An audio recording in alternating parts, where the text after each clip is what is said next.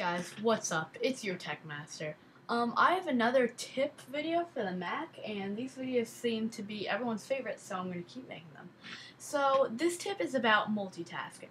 Everyone knows the same old way to multitask on a Mac. You press F3 on the keyboard, and this comes up. Well, I have found a better way. You simply hold the Command and Tab key, and this comes up. Now you tab over to the page you want. Let's go to Firefox. And then Firefox shows up on your screen.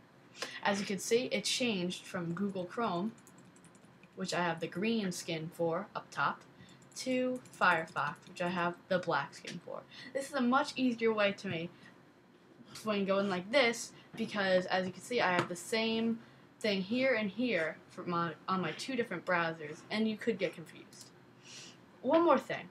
For multitasking, when you have two windows open, like I do in Firefox, simply hold down on the icon and your two different windows will open. So that's how to multitask on a Mac, the more efficient way.